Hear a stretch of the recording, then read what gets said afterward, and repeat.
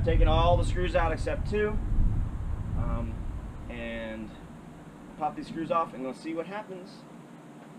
Will it stick or will it pop right off? It's gonna pop right off, I know.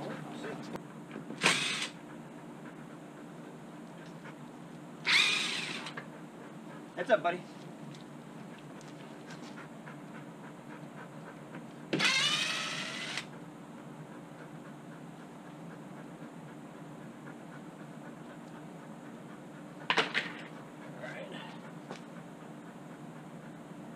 Oh, look at that. Woohoo! Hell yeah. What's up, buddy? You excited as me? Look at this. This is awesome. Look how awesome this is. Came right off. No problem. Came right off. Come on, guys. How exciting is it? Wow, that's so straight. That is super straight. Guys, take a look at this. This worked perfect. That came out crazy. That is straight. Like, I am super happy. This is awesome. So there's 7 layers of glass right here. Doesn't feel like that many, but there's 7 layers filling this part in. I got all the holes, and I'm like speechless right now. This is so cool. I am super excited that this worked out, even though I already did it, and I don't think that there was a reason it shouldn't have. I'm very excited. So now what I'm going to do is I'm going to drill some holes. I'm going to find holes that have already been made in this transom. I got to drill a bunch of holes for the clamping process of putting the Coosa board to the inside skin. You'll see what that looks like in a little bit. But in the meantime, this is awesome. It popped right off. Melamine, waxed, no problemo. Cool. All right. Well, on to the next part.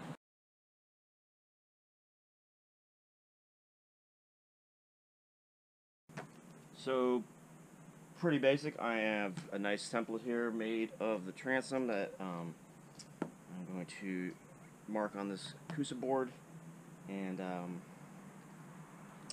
going to cut it out. I have to be very careful. This is $300 a sheet, $320 actually. So I'm going to measure it 5 times and then make a cut. You know what's nice is, I don't know if you noticed, Sharpie makes a silver marker, so these are awesome for if you have dark material and want to draw on it. The top of my transom is going to have a little bit of a crown, and some guys have a lot of crown, some guys have none. I think a little bit's going to be kind of cool. I'm aiming for about 1.5 inches of crown, I guess. I don't know what the technical term is.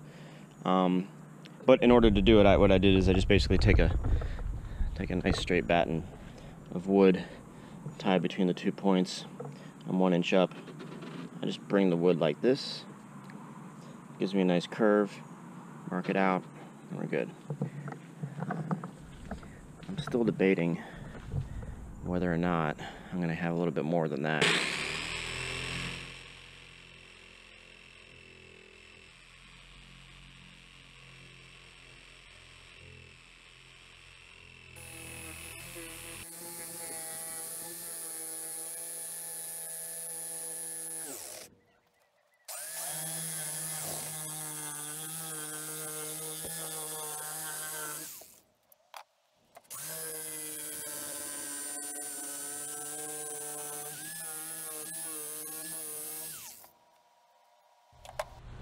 So working with this Coosa board is really nice. It's sandable, it's easy to cut, very light. Love the stuff, but I better love it for $320. Alright, so it's time to glue these 2 pieces of Coosa board together. The method I use is epoxy mixed with Cabasol to thicken it up. Spread it all out, and then I'm going to use a 1/4 inch trowel to make sure it's all evenly spread out, and then set the other Coosa board on top. Then I'll take a bunch of weight, put that on top, squeeze it all together, and let it sit. I needed to do this because the transom needs about 1.5 inches of material. And the Coosa board I bought was 3/4 of an inch. I could have bought an 1.5 inch, but I chose to buy 3/4 so that leftovers that I have I can use for bulkheads. So I have more material. So that's basically it. It's not rocket science.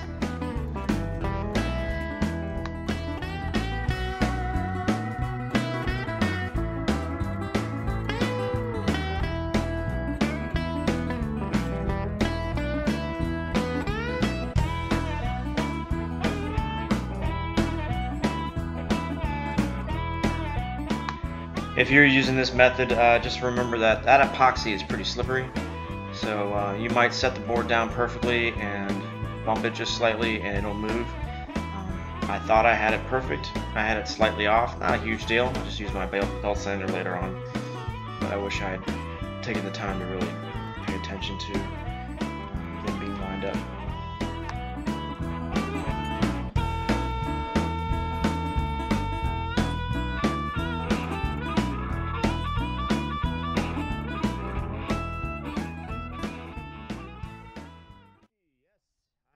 The Coosa board cut, glued it together, and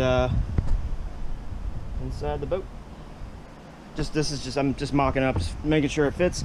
One issue I did find, there's one issue I found out. I thought about this and I forgot. I just kind of put it out of my mind to not think about it. I should have thought about it. Is because my transom leans back, the top edge is now slanted up. I want this top edge to be parallel with this side of the boat, because the reason I dropped this down 1/2 inch is I want to be able to put 1/2 inch Coosa board on top of this, which will make it level. But if I put it on now, all right. So just a circular saw set at the angle I needed, followed up by a belt sander, and I have the angle. I have this top angle where I need it now. So that saved me. That saved me a lot of headache, because trying to do that in the boat probably would have been harder. All right, so my girlfriend got me a killer birthday present. So I saw this on somebody's channel, and I said I had to get this. It's a Makita, and this came straight from Japan, so it's in Japanese. But it's a Makita hand band sander. All right.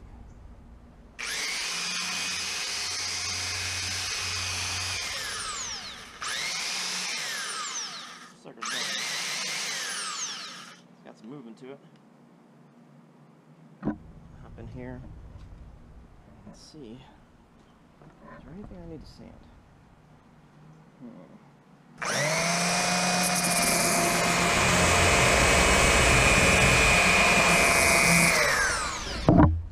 How cool is that? My girlfriend's awesome. Thanks, Sarah. Alright, so I have set up my clamping system. Well, I'm actually still setting up, but I'm going to show you what I'm doing real quick. Right, so what we got here is I have 2x10s. I found nice and flat 2x10s. And I am clamping them with bolts. I drilled 1/2 inch holes through the 2x4, through the Coosa board, through the fiberglass, through the melamine, and then through another 2x10. So the bolt comes all the way through. What I will do is I will get a bunch of peanut butter, thickened epoxy, and I'll have that spread nice and thick between the Coosa board and the fiberglass, and then I'll bolt. Then I'll put the bolts in and I'll squeeze everything together, basically clamping everything, squishing it nice and tight and straight, so that when it sets, this sucker is going to be rock solid. Cruise missile can hit it, and then I should be all right. So that's it. Alright, so here we go with fast forward work in progress. I am putting in thick layers of peanut butter into the corners. That's my boy Patrick. Helped me out. He was digging that. He was wearing a respirator. Felt like he was in Breaking Bad, mixing up chemicals. So he's making peanut butter while I'm putting it in, because this is really time sensitive. It was about 94 degrees, and that's, that epoxy is going to set pretty quick, and there's a lot to put in. So got big thick fillets. Then troweled it on with 1/4-inch trowel. After I troweled it all level throughout everything, then I actually kind of like knocked it all down so there was hardly any air bubbles behind it. I next had Patrick mix up some epoxy thickened to about the consistency of mayonnaise. I want to spread it onto this Coosa board. It's very porous, so we're going to spread a nice thin layer on it just to get into the holes. Oh, Patrick, you're so classy.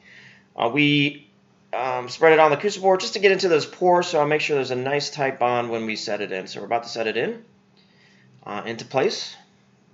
Boom. Then I'm going to take bolts, put them through. Bang, bang, boom. And I crank them on down. That squeezes everything together nice and tight. Then I will let that set overnight, and I will take it off. And it's going to be rock solid. Done putting the transom core in. I'll leave it tomorrow, so I just wanted to film this. It's night. Usually I film at night. But I wanted to just show this real quick that I am done with the transom as far as putting the core in. Here's the outside. It is pretty dang straight. There's a little bit of a curve right about here. It kind of bows out slightly. I don't know why. I try to think about it why, but I don't know. And here we go. Transom is in. It is nice and clamped down. All I have to do is put I'm gonna put some more peanut butter around the corners. There's some gaps around the corners, and then I'm going to put 3 layers of glass on top of this, tabbing it out into the hull, and that is it. That's all she wrote for the transom. So yeah, I'm excited to finally have that piece done. It's a big piece of work, and I'm going on vacation for a week, going to the mountains, get some nice cool air because this summer is killing me. So I wanted to get this video out before I left, and I hope you guys are enjoying it. If you are, please like it. It lets me know that I'm doing a good job. Comment, ask questions. It's all appreciated. Subscribe even. I've never had subscribers until now. I have a couple subscribers. Kind of cool. I'm really just doing this because I want to make sure that if anybody else in the future ever has one of these boats or a similar boat and they want to, get some guidance, this maybe will help them, because I know I've watched a lot of videos that have helped me, and I appreciate the guys that have taken the time to make those videos. Alright, see you later, guys.